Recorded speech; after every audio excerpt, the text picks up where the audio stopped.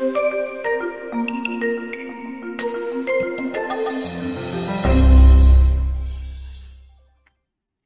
and welcome to another video from Ellensburg Amplifier Repair and Service.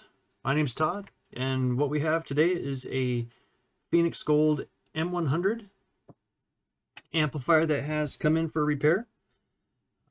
So when I originally took this apart, I did notice that the first thing right off the bat, I noticed the fuse was open. So a short, typically somewhere in the power supply, and the everything was checking out good. I didn't have any shorts in the output transistors. I didn't have any shorts in the pre-drivers.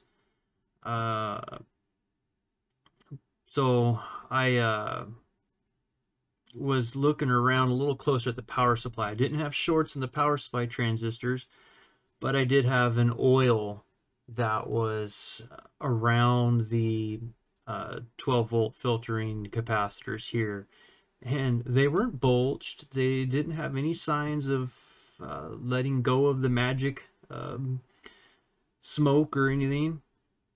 But what I did is I noticed that I thought it was the electrolyte of the capacitors. So I pulled the old original capacitors out and cleaned up the board, and I put some new Rubicons in for the power supply here, and lo and behold, I do believe the primary failure of this board was failed capacitors, and I do believe that was it, just some failed capacitors. And it was all three banks had oil underneath of them, and the board itself had puddle of electrolyte around the base of the capacitors. So I replaced those, popped a new fuse in, and it still wouldn't start. Well, and I forgot to mention, another one of the first things I noticed before I even was thinking of the capacitors was the SG3525. It blew a hole in the top of it, which again was a huge indicator of a failed power supply.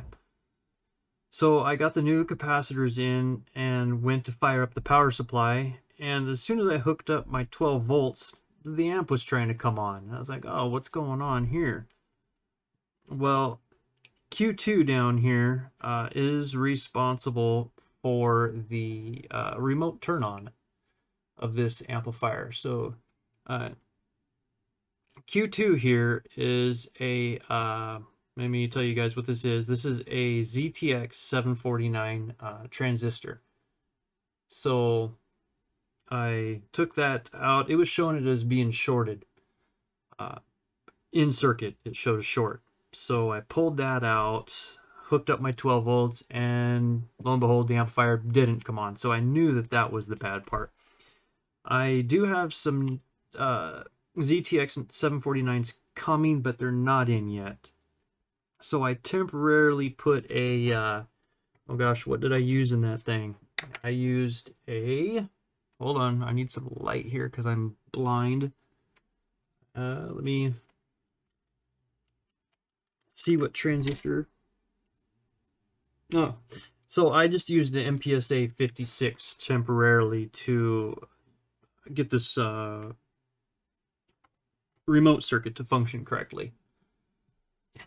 So I put that in, and I hit the old foot switch, the remote, and it would turn on and off with the remote. So we were good on that. But it was still going into protect. So I was looking around.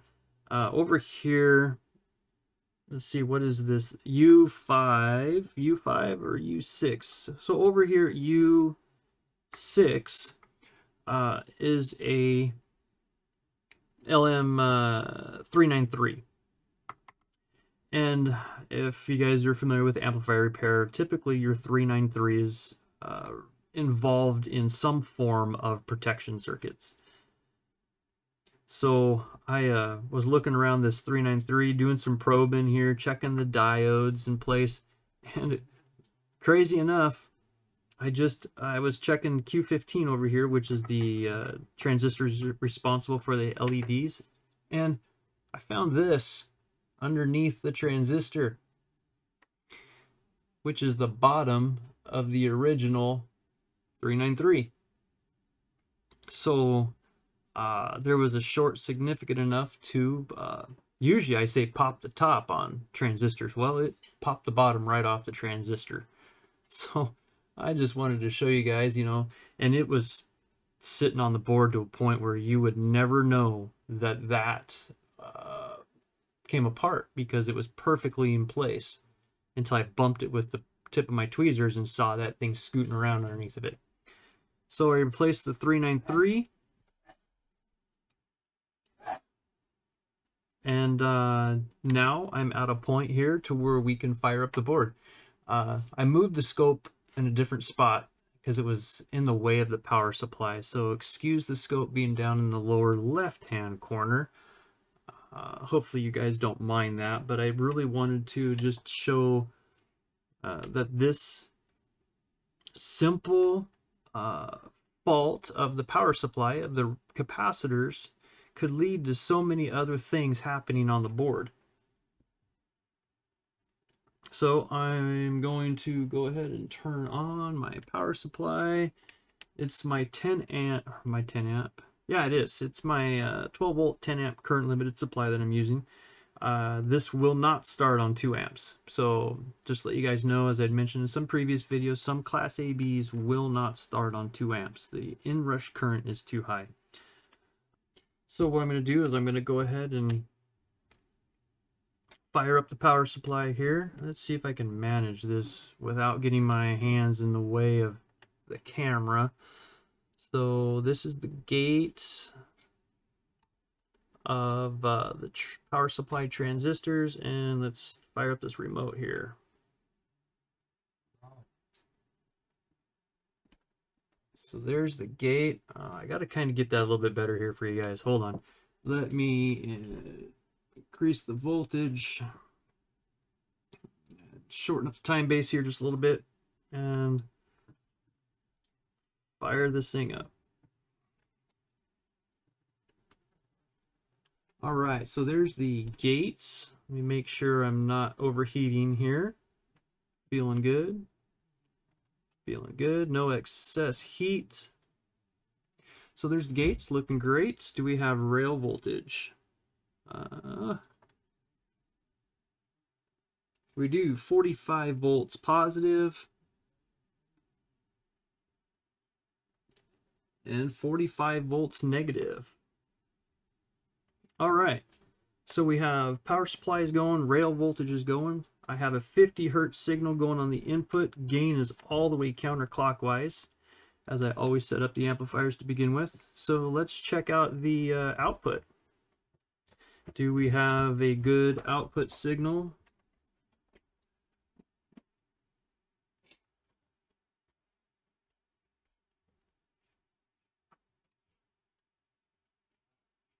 And there's the output signal.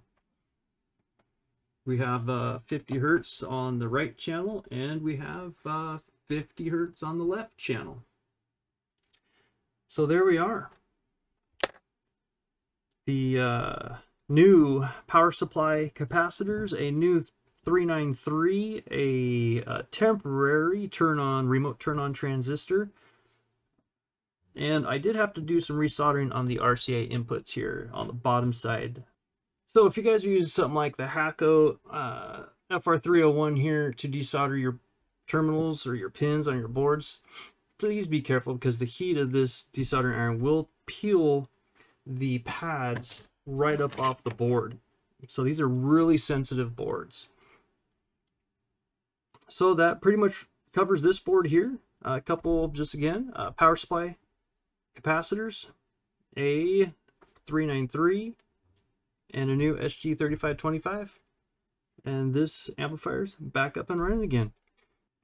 So if you guys have any questions, please leave them down below. And again, keep your fingers out of the rail voltage here. Sometimes it can get a little spicy. We'll catch you on the next one. Thanks for watching, guys.